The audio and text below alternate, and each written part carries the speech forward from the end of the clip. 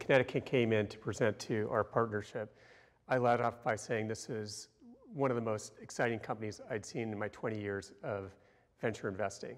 The fact that Kinetica could not only do 16 processors, but run on a GPU chip that might have 4,000 to 5,000 cores just blew my mind.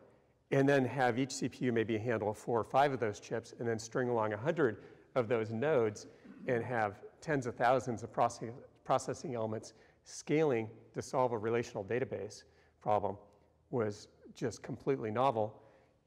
On top of that, be able to aim at standard data sources to ingest and use standard querying things like ODBC, JDBC, and SQL, and have it all work was just a huge opportunity.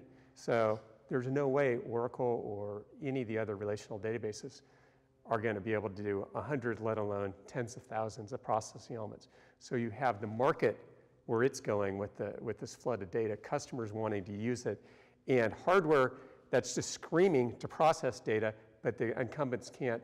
There's an opportunity to just basically reinvent the relational layer.